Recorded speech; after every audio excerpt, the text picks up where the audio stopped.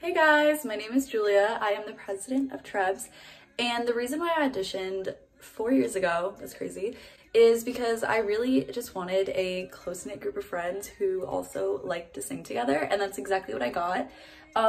I'm in my 8th semester now in the group, and throughout my years in Trebs, I've really gotten to grow as a singer and just as a person in general, so you should definitely audition. Joining the UMD Troublemakers is one of the best decisions I've made since coming to UMD. I auditioned because I wanted to be a part of something and meet new people, and the group really does feel like a family.